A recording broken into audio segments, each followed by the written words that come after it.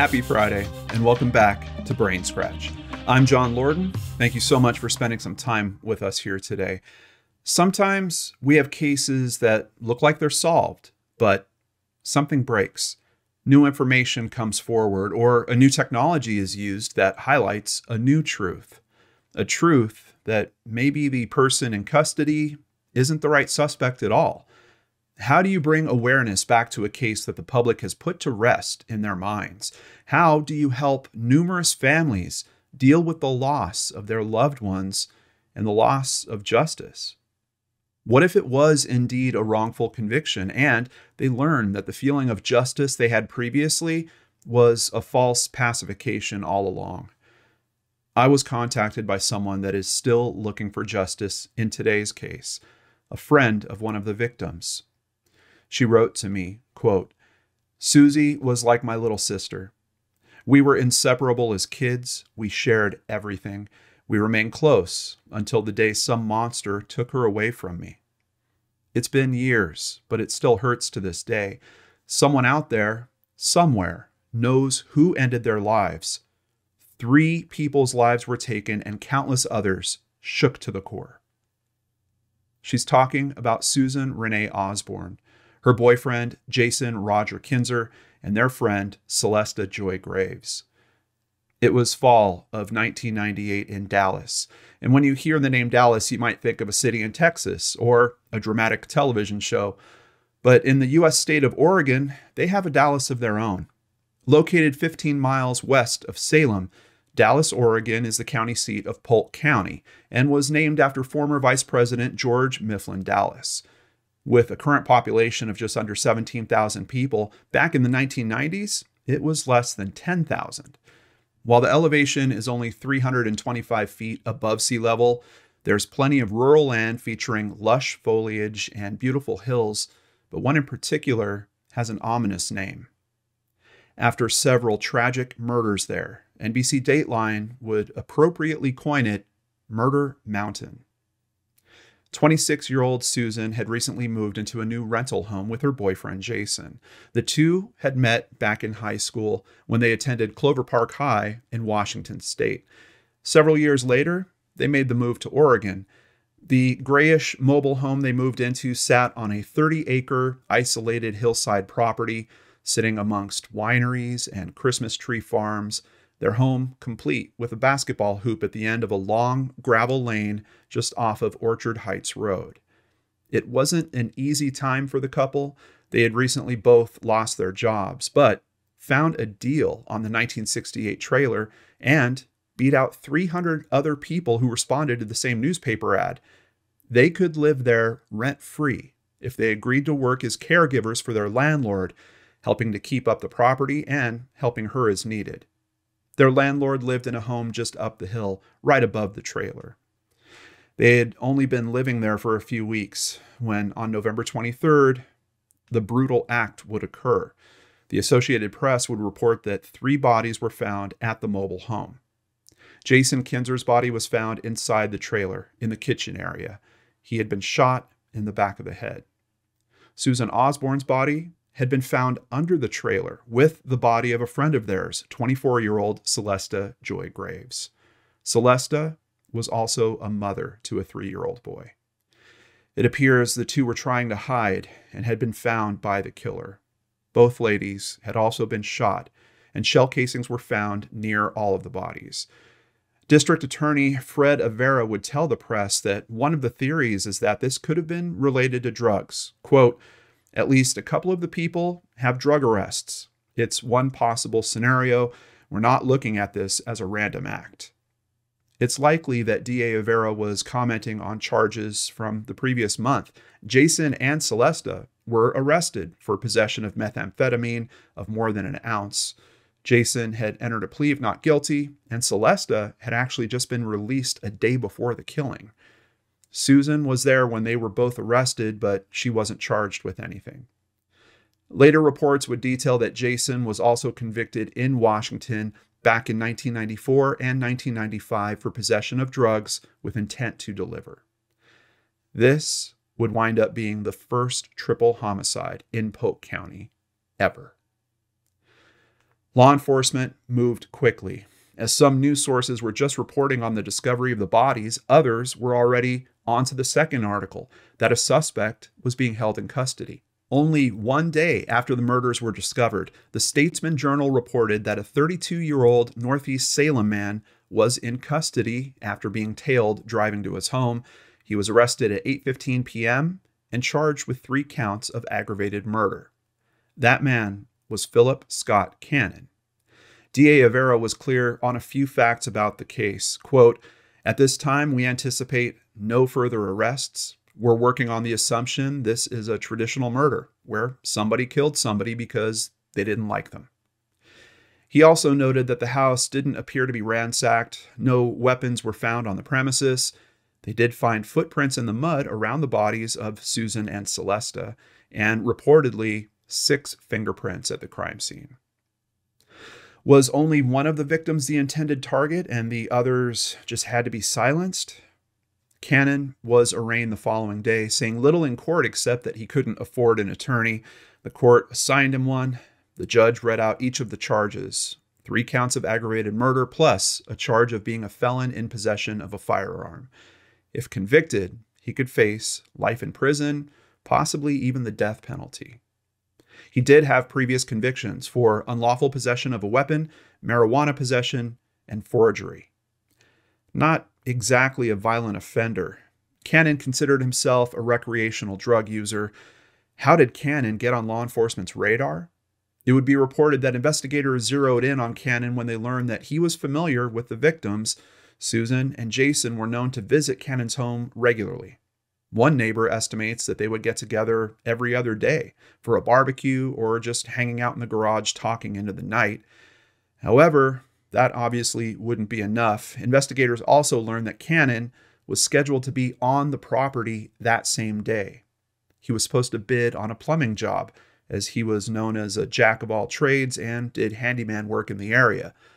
Cannon did some work previously for his girlfriend's employer, who told the press Cannon was a competent handyman and, quote, "I find him to be a hell of a nice guy.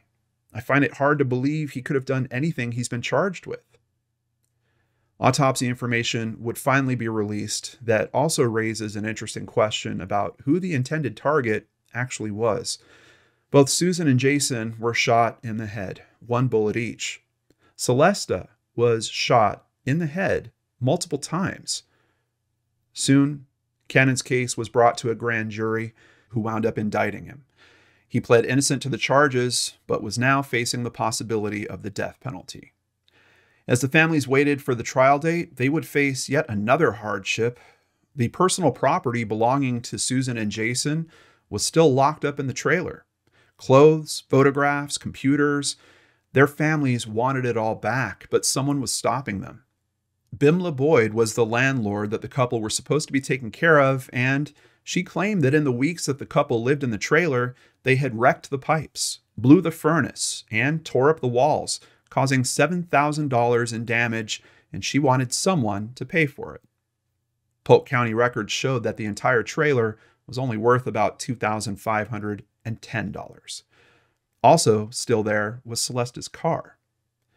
Bimla Boyd told the press that the families agreed to pay for the damage, then changed their minds. She also wanted them to sign a waiver, absolving her of any responsibility if they contracted a disease from the dried blood of their murdered children. Quote, "The blood has to be cleaned up. For my sake, your sake, nobody can go in there. It's right in the entryway. You can't escape it." The families told the press that they were considering suing for the property and that she's flipping the story around. They initially offered the waiver, but Bimla is insisting on the money for repairs. When asked what she will do if she gains ownership of the property and the trailer, Bimla said, "I always made it clear that I don't want anything. Why would I? What do their clothes and pictures have anything to do with me?" A month later, the families agreed to give Bimla Boyd $500 and sign a waiver, and she allowed them to come get their loved ones' belongings. Jason's father, Glenn Betts, was one of the first to enter the trailer. He covered the blood with plastic and newspapers before bringing Jason's mother in. Quote, "The most horrible part for me was my son bled to death on the floor, and it was all there. It was horrific. It was like getting the bad news all over again. They did find a photo album filled with pictures of Susan and Jason. It would take over a year, but the trial for Philip Cannon would start in January of 2000. The defense attorneys said in their opening statements that by the end of the trial, there will be 3 people that the evidence points to more strongly than Philip Cannon. The trial was scheduled for 3 weeks and could have up to 100 witnesses called to the stand. The public learned that the weapon used was a .22 caliber pistol, and the murders took place in the span of about 30 minutes, starting somewhere around 3:28 p.m. Bimla Boyd is the person that found Jason's body and called 911 to report the murder. That call happened at 3:57 p.m. Cannon was thought to be on the property prior to that. However, his attorneys point out that he's home by 4:02, and it's a 20-minute drive from the property. The prosecution was looking to prove that he was on the property precisely in that 30-minute window, and that the trace amounts of silver and copper in the shell casings is a match to casings found in Cannon's garage. The state brought up expert Michael Conradi, who analyzes rocks and metals using a nuclear reactor at Oregon State University. He had previously worked on at least 30 forensic cases. He stated that each batch of bullets would have a unique combination. And of the 17 bullets taken from Cannon's garage, 13 of them matched one of the shell casings from the scene. If that wasn't a strong enough match, Conradi also performed bullet lead analysis, stating that the lead in the slugs found in Cannon's garage were chemically indistinguishable from the lead slugs found in the victims. The odds of that match were reportedly 1 in 64 million. Bimla Boyd would also take the stand, telling the court that a dog had damaged a pipe in the trailer and that 3 men, including Cannon, were on the property that same day. Apparently, she got a quote from one plumber who would charge $1,000 to fix it. Jason was outraged. He said he would have his friend do it for less, and that person was Cannon. Bimla said that Cannon arrived between 3 and 3:30 p.m., but she wasn't happy with how long it was taking Cannon to quote the job. She drove down her mile-long driveway to get the mail, and on the way back, heavy winds blew over part of a tree, blocking her way back up. Phone records show that she tried to call Jason at 3:26, but no one answered. She tried Susan's phone and got no answer there as well. 2 men reportedly drove up behind her, Jeremy Olson and Larry Weaver. One of them used her phone to call Jason again, and reportedly they got through. He demanded that Jason come and help, but Jason never did. The 2 men moved the tree and followed Boyd back up to her house. Bimla Boyd says that she watched from her window as the 2 men that helped her left, and then Cannon's maroon van left shortly thereafter. The defense argued that from her vantage point inside the house, there was no way for her to see Cannon leaving. At about 3:45, she saw smoke coming from the trailer. She ran into the trailer and put out a small fire that she said seemed to be deliberately set. She said that Jason's pit bull led her to Jason, who was clinging to life in a pool of his own blood. She called 911 at 3:57. The trial would continue for 7 weeks without a gun or much physical evidence to tie Cannon to the crime. And by late February, it was ready to conclude. The case was resting on a timeline, about 50 witnesses, and of course, the expert that matched the bullet casings and the lead analysis. Despite the gun never being found, a friend of Cannon's said that he did see Cannon with the same kind of gun weeks before the shooting, and why would Cannon have matching bullets in his garage if he didn't have a .22? There's also evidence that Cannon had created multiple homemade silencers in his garage before the murder. Would all this be enough to move the jury to a conclusion beyond a reasonable doubt? And, more importantly, would a guilty verdict be correct? Ultimately, the prosecution never nailed down a particular motive, just the vague connectivity of people connected through drugs. And Cannon's story from the beginning was that he saw a well-dressed Hispanic man sitting in Jason's home that afternoon. The prosecution has the timeline leaving Cannon a 15-minute window to be the murderer, while the defense has a 22-minute window that could have been when someone else did this. After about a day of deliberating, the jury came back with a verdict: guilty on all counts. During the sentencing phase, his parents, girlfriend, and 10-year-old son all spoke on his behalf. Cannon also has another son that was actually born while he was in jail. Quote, "I will never believe he's guilty of these crimes," said his live-in girlfriend of 12 years. His parents begged the court to spare his life. The prosecutors were still talking about the death penalty, while the minimum he could have received would be a 30-year sentence. Ultimately, the jury recommended life in prison with no chance of parole, and it was granted by the judge. Jason's father was in court wearing 3 pins shaped like angels on his shirt. Quote, "We did not want him to get the death penalty. We didn't want his parents to go through what we did. What they did want was justice. But this is not the end of the story, not by a long shot. As Cannon began serving his life sentence in the Oregon State Penitentiary, another person we've spoken about previously would come back into the fold in an unbelievable way. It was late September of 2002, and a now 45-year-old Bimla Boyd had divorced her husband Charles the previous year, after a marriage of nearly 20 years. She was living with their 2 teenage children in the same home. News reports detailed that Bimla Boyd had been taken into custody on suspicion of murder. All the early reports noted was that she had shot someone in the throat using a gun, and the person died at the scene. It was someone that didn't live in the home, and the victim was not related to the family. It was 54-year-old Robert Daniel Spencer. He and a roommate were living in the same trailer where the brutal murders took place, and he was working there as a property caretaker, the same job that Jason and Susan had taken on. Spencer would feed chickens and goats, cut trees and clear brush, fix fences, as well as take Bimla to medical appointments, take her children to the school bus stop every morning, and even helped Bimla shower. It's said that this developed into more than just a business relationship, with the two taking some trips together. Robert Daniel Spencer was shot at close range with a rifle, reportedly during a verbal disagreement with Bimla in her home. Murder Mountain had now claimed a 4th victim, and there was possibly a 5th. Bimla's former husband, Charles, also died in her home 3 months after their divorce, a divorce that's thought by some to be legal protection for fraudulent claims about the couple being separated years before, reporting that they were living apart but actually still living together. This allowed them to claim thousands of dollars from the West Valley Housing Authority. The cause of his death was unknown. However, the medical examiner's report stated it was most likely a combination of heart issues, obesity, and prescription drugs. Most likely. The man was only 44 years old, a mail carrier for the post office that stood at 6'1" and weighed around 220 pounds. The family of Charles Boyd, as well as Bimla's oldest son, James, who came from a previous marriage, asked for a new investigation into Charles's death, which was originally looked at as a possible homicide, but not enough evidence was found to support it.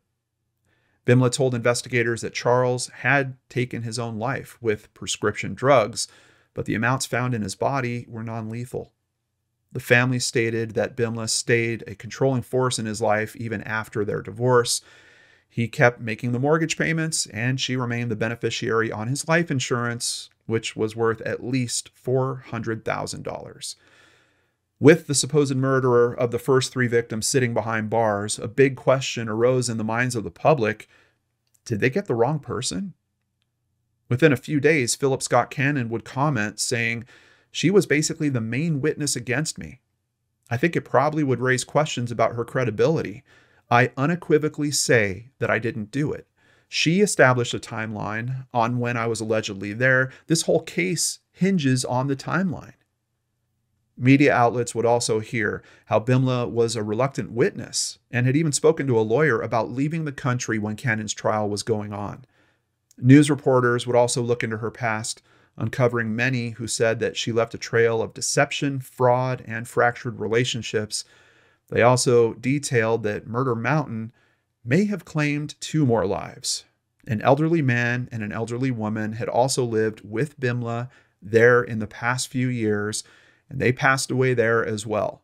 However, their deaths are believed to be from natural causes. While some friends call her, quote, a modern woman who knows what she wants and doesn't want, her own son James says she means to do well, but she's her own worst enemy. She can only keep that up for so long before she succumbs to her selfish nature. She goes through friends like some people drink coffee in the morning. She's a very intense person. James would actually wind up stepping up in a very big way, moving his siblings into his own home. He told the press, though the circumstances are certainly tragic, both my wife and I are ecstatic that the kids can come live with us and finally lead somewhat normal lives.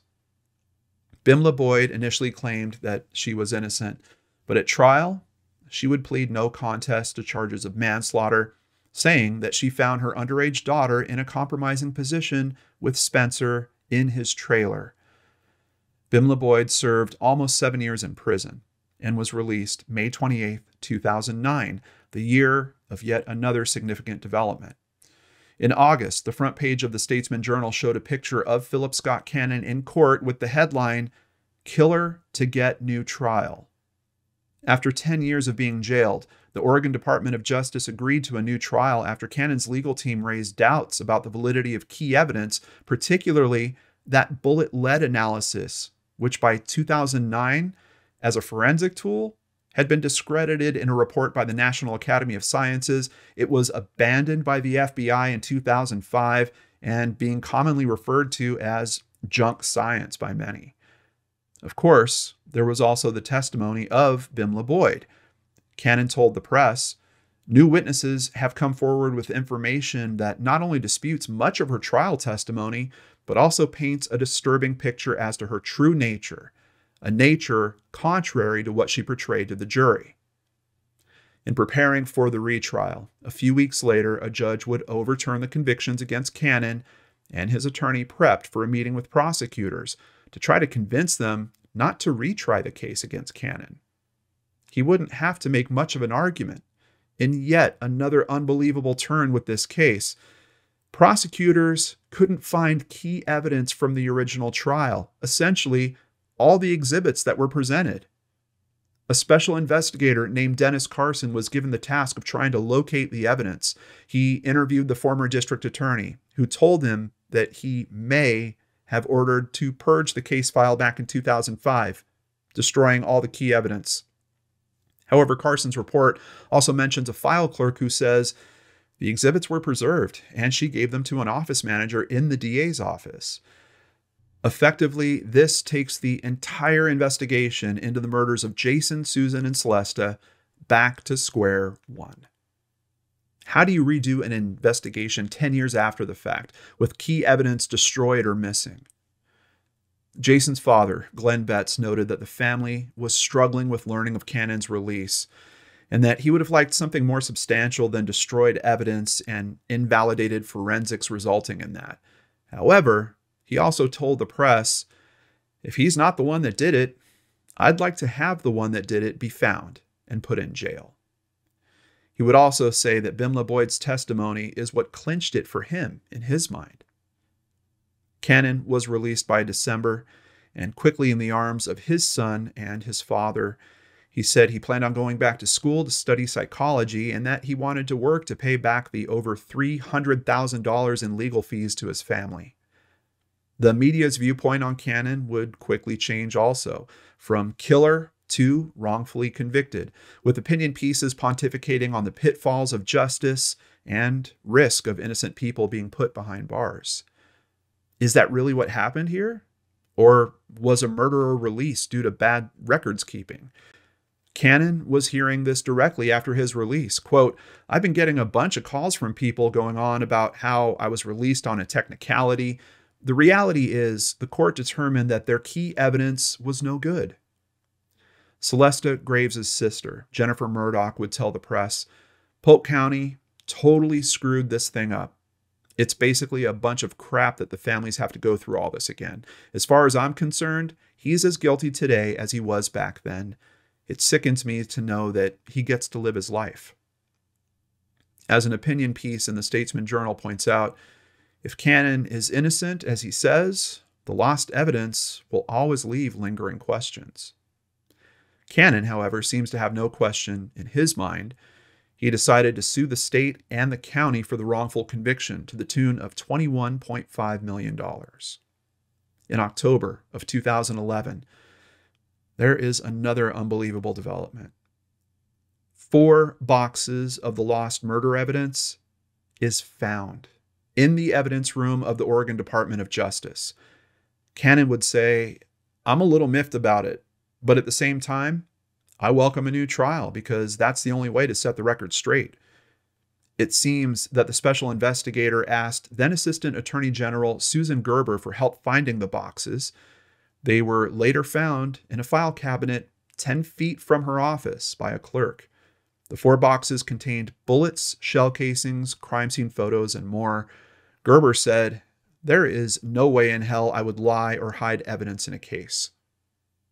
With the evidence found, there should be a possibility of new charges, but would they be for Philip Scott Cannon or Bimla Boyd?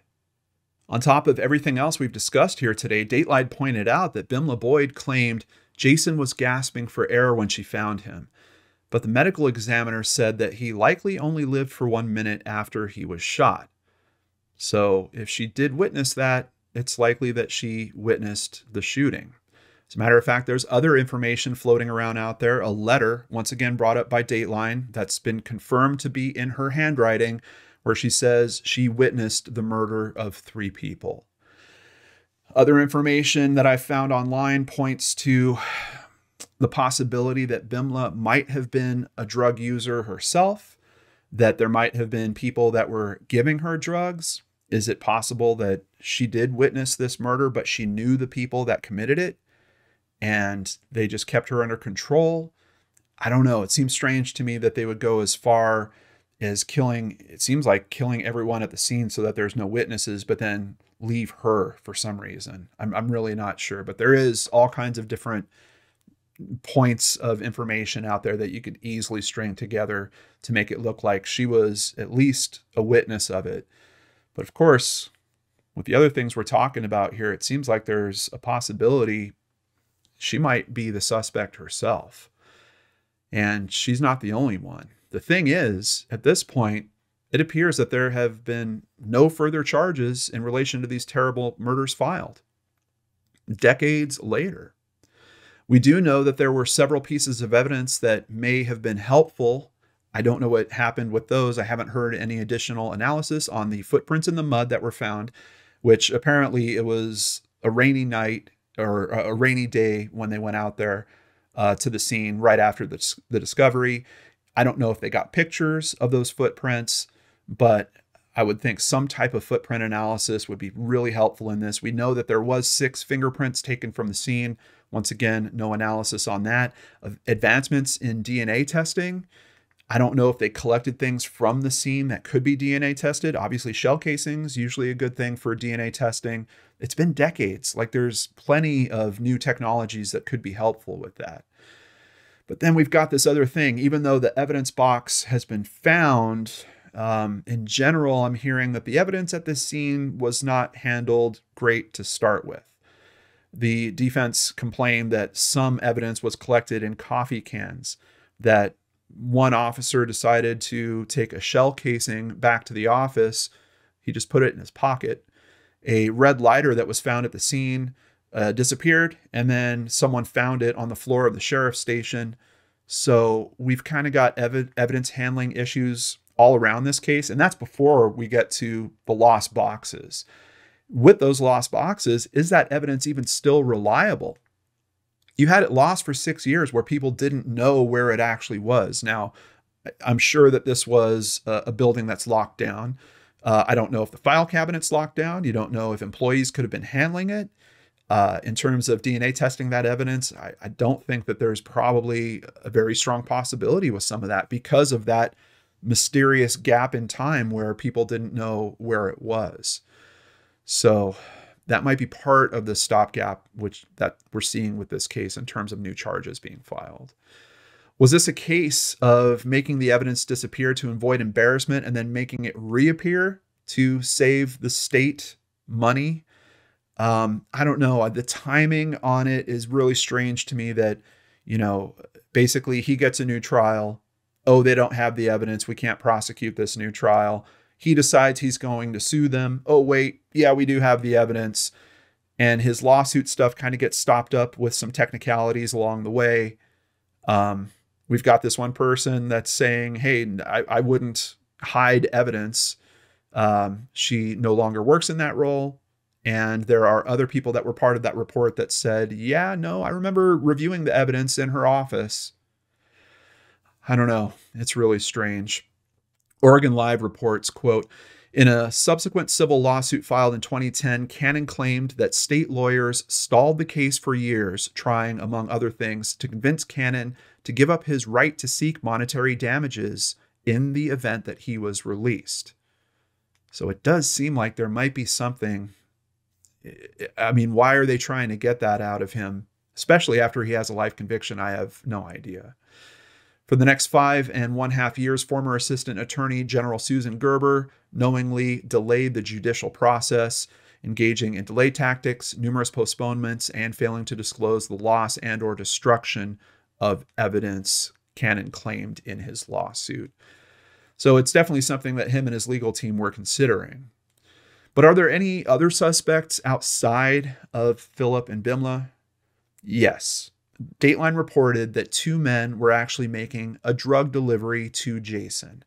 Cannon says that they were there. They say Cannon stopped them at the road and wouldn't let them up to the trailer. So we do have other men that are part of this. Susan actually reportedly, based on Cannon's story, Susan told Cannon to leave when he heard an argument that was going on in the trailer. He thought it was between Jason and one other man. It was escalating. They were getting louder and louder. And he thinks that Susan actually saved his life by saying, you should probably get out of here. Then we also have the person described as a Hispanic-looking man that was seen by Cannon, reportedly in the trailer. And there's some information that says that guy might actually exist. A photo lineup was found in the police files, and when a former reporter turned private investigator showed it to Cannon, he saw the lineup and he immediately pointed out the man that he saw back at the trailer. This man is named Thomas McMahon. He is not indeed Hispanic, but he does have dark features.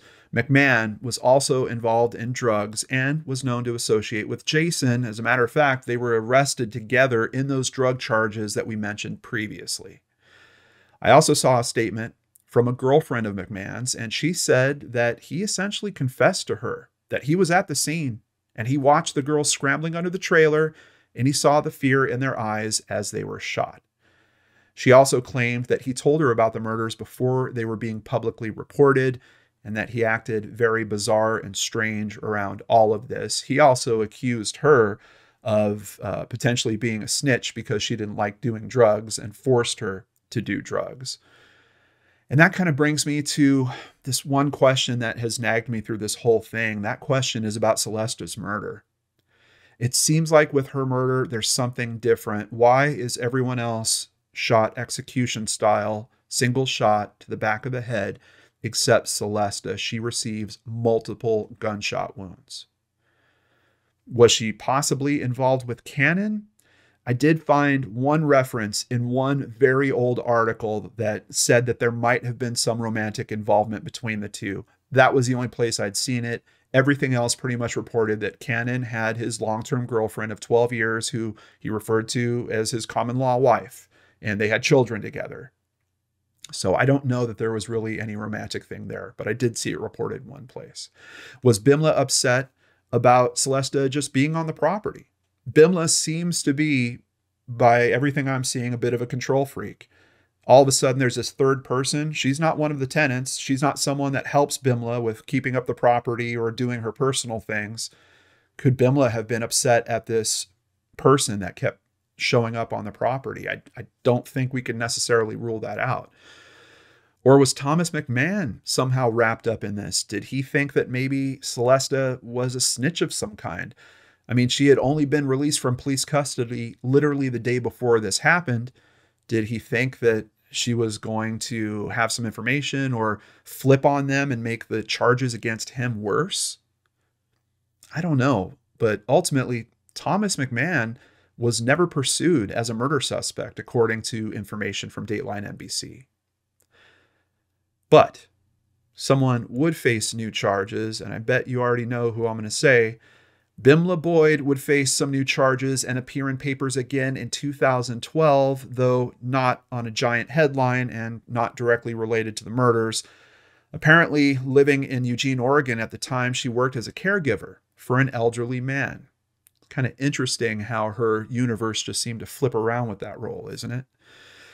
So she apparently got this job pretty close to the time when she was released from prison for the manslaughter charge.